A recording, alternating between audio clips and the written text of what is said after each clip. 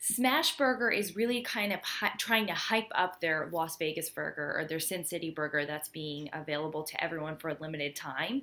The product is usually only available in Vegas, and they're really letting consumers kind of take control of this one. They're doing a contest where you can win 2 tickets to a Las Vegas getaway, and they're really trying to just be playful and have people post all this attention-grabbing stories and tips related to Las Vegas, and it's just one of those things that really grab consumers' attentions once they see it.